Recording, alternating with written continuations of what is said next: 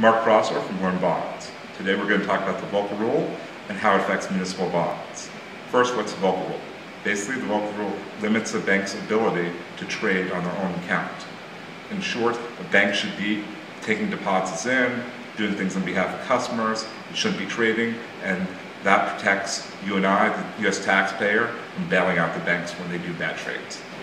Point two, critics say the Volker Rule is going to increase the cost of borrowing for municipalities.